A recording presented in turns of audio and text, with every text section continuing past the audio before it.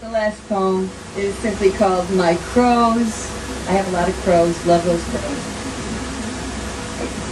My crows take baths in their bowl on our terrace, dunking and splashing, puffing in and out their black-gray chests. They call out for bread into wide open skies, and my spoiled cocker spaniel patrols grudgingly back and forth as they then walk the terrace railing above him.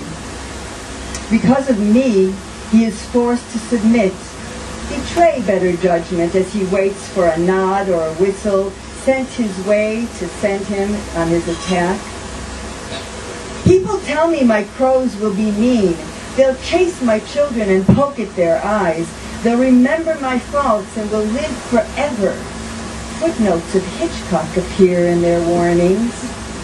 But my crows take baths in their bowl on our terrace. They puff and they splash.